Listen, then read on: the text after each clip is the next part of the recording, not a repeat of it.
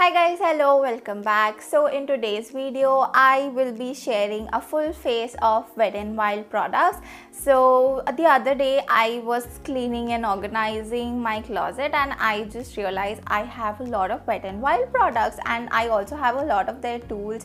Like for example, I have this powder brush which is so good, and I also have the foundation brush which I also like.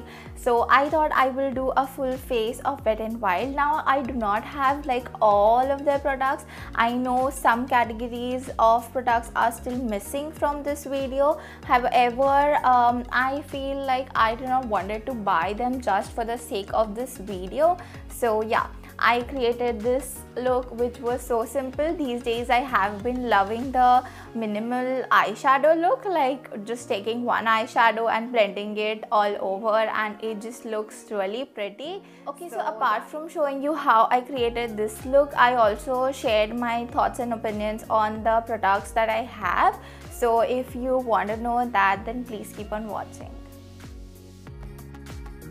Okay, so I am a bit closer now and let us begin. Okay, so I have already moisturized my face and prepped it up for makeup, and now I will go in with this inside primer. Now I know that this is a full face of Wet n Wild, but I did not have all the products from Wet n Wild, so that is why it's a full-ish face of Wet n Wild products.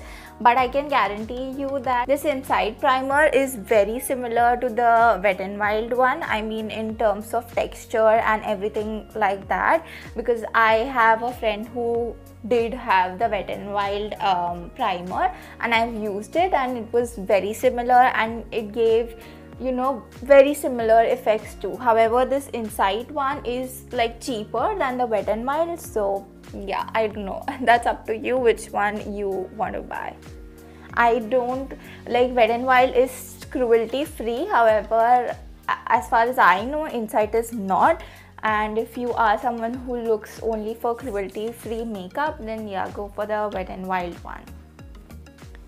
Now let us move on to foundation. So I have the Wet n Wild foundation. This is the Photo Focus foundation. Now this one is the matte version. I know that they came out with the dewy version of it, but I don't think that that's available in India. They did come out with it, and I have seen like US YouTubers try it out and they love it, and I personally have dry skin, so I wish they had that here. But if you are looking for a good everyday wear foundation, then this is the one to go. I also got this on discount from Flipkart, and my color is golden beige. So I just took some on the back of my hand, and I will also be using Wet n Wild tools. I mean, I have some, so I'll use them. This is the Wet n Wild foundation brush. This is their, I don't know, they had this pro range, and this is from that particular range. Now I will just blend the foundation.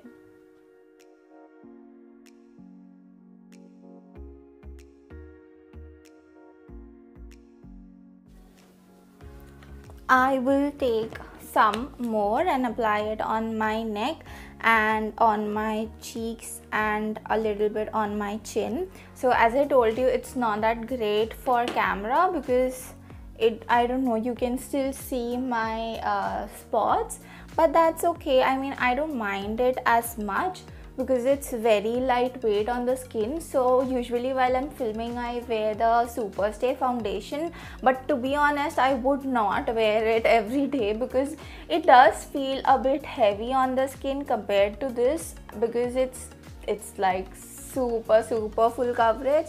So yeah, done with foundation. Now time for concealer, and I have the concealer as well. This is the Wet n Wild Photo Focus concealer, and the color that I have is light medium beige.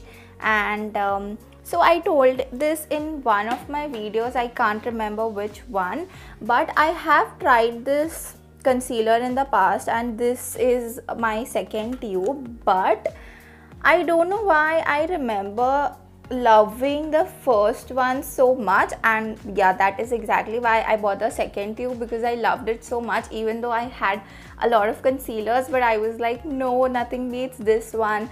And it's like the age rewind thing. I love the age rewind concealer, but this one is cheaper, so I thought maybe I'll get this one instead. But I don't know, I feel the formula is a bit different, and I'm not sure why I don't know if I got a bad one or if they changed the formula, but I feel that the formula is a bit different on this one. Also, the Wet n Wild foundation has a very weird smell, okay. When I first applied it, I was like, what the hell, why does it smell so bad? It seriously smells like paint, like wall paint. But I don't know, I got used to the smell and now it does not bother me. It does not linger around on your face. You will just feel it once you open the bottle and you start applying it, and then the smell fades away. So it's not that big of an issue. Oh my god, while I'm blending my concealer, I just remember that I thought I'll do my eye makeup first, and now I forgot. I guess it's too late now. Okay, now that I'm done with that, I think we can finally move on to our eyes. So I don't know what I want to do, but I have these single eye shadows from them, and these are like so damn affordable. I got this for 67 rupees only, and this particularly, I love this shade a lot. This is Moonchild. I don't know why it's written Moonchild on the packaging, but when I look at it on Nykaa, the name is different. So I don't know what the thing is, if they changed the name, or I really don't know what happened here. I bought this particular one from Myntra, and it came shattered when it came in, but I fixed it up with alcohol. So yeah, I think I will put this eyeshadow all over my crease and just blend it in with a brown shade from this palette that I have here. This is the Nude Awakening eyeshadow palette, and I have particularly done like so many looks with this eyeshadow palette while I was doing my festive series, and if you want to see those looks, I will link the playlist here or at the end of the video so that you can check those looks out if you are interested in, you know, makeup tutorials and all those sorts of things. So anyway, also I just want you guys to save your money, so I have these eyeshadows from Wet n Wild, and this is the glitter version of it, and I don't know exactly like what they are called, but yeah, these are the glitter eyeshadows and they are horrible. Like, I seriously cannot tell you how much I regret buying these. So specifically for this one, now if you will look at it, you'll feel like, wow, that's so shiny. How are you saying that that's bad? Okay, so it's, the shine is only on the upper layer, and once I take it off, there's nothing down there. Okay, so it just feels like Vaseline. So I don't understand the point of this, and it does not apply quite well. It looks so weird, like it's I don't know what the purpose of this eyeshadow is, to be honest, because everything sticks just on my finger and it won't like come off on my hand as well. So I don't know why they made this. It's just so bad. It's not worth even a single penny, so just don't buy these.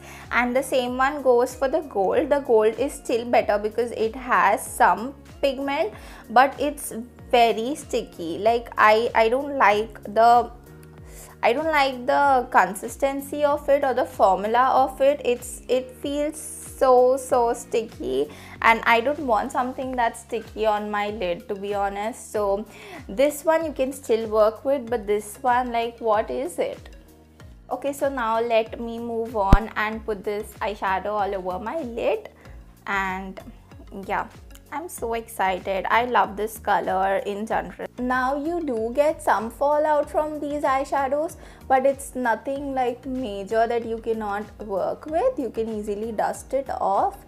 So see, that is why I wanted to do my eye makeup first, but anyway, I'll clean up the mess later on. Okay, trust the process. I know it's going everywhere, but we will clean it up later on. Now I'll take a brush and I will blend off the edges.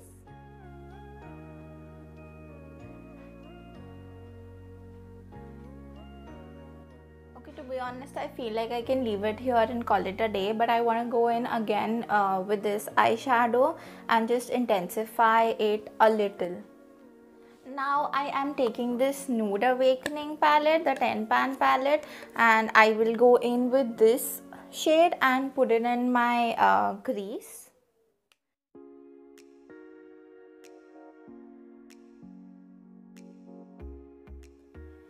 Now from the same palette, I will take this shade, this transition shade, the darker transition shade, and I will put that on my lower lash line. Now taking the same concealer on this concealer brush, I will really take a very tiny amount of concealer on this and I will just clean up the edges.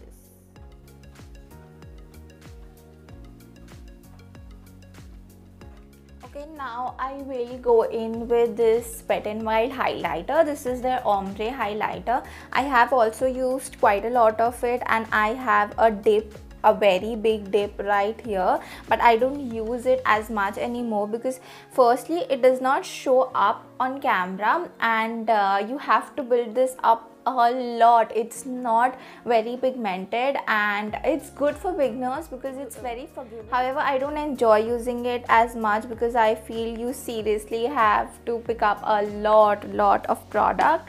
So anyway, I would recommend the sugar highlighter and you can see that it's so chalky, powdery and I can see the particles fly away. See, that hardly did anything and I went in with a very heavy hand. Now let me show you once again what I mean. I am grabbing a lot of product on this and dusting the excess off and you can hardly still see any change.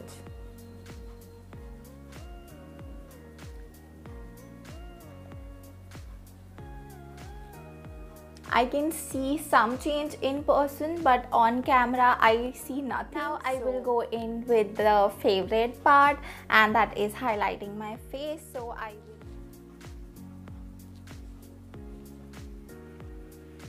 you can easily get a subtle glow from this and you can also get a really blinding highlight, and that's what I love about this highlighter. So I do not have a brow product from Wet n Wild because they are always out of stock and they don't have a color that I like. So the colors that they have is black and brown and I don't know, some other color which is very light for me. I personally do not like using jet black colors for my brows and I usually go for either dark brown or grey brown or grey so that it does not look, I don't know, very made up. So yeah, I will be doing my brows off camera and I'll be right back. Okay, so I also did my mascara off camera because I don't have a Wet n Wild mascara. However, I have tried one of those and I will put a picture on the screen. It was the green one and it did absolutely nothing for my lashes and I thought it was a complete waste of money. So yeah, I just got rid of it because I knew that I would never use it. So yeah, now I will be going in with the liquid catsuit from Wet n Wild. It's in the shade Give Me Mocha, and this one I feel that the lipsticks are, the liquid lipsticks are a bit too patchy for my liking, and firstly they are like matte liquid lipsticks and you have to build a lot of it up, and at the end it just looks a bit crusty. So it was such a bummer when I did not like the formula on this one because I really like this shade and I used to get a lot of compliments whenever I wore this shade. So But anyway, if the formula is not up to the mark, then of course I don't feel it's worth purchasing. Okay, so this is the complete look and I like how it turned out, and I personally feel Wet n Wild products are great value for your money. Okay, so that was it for today's video. I hope you found it helpful or enjoyed watching. If you did, then please give this video a thumbs up. Also consider subscribing before you leave, and while you're down there, leave me a comment down below which is your favorite Wet n Wild product, or if not Wet n Wild, then any other drugstore brand that you really like. Just let me know in the comments down below, and I will see you in my next one. Bye.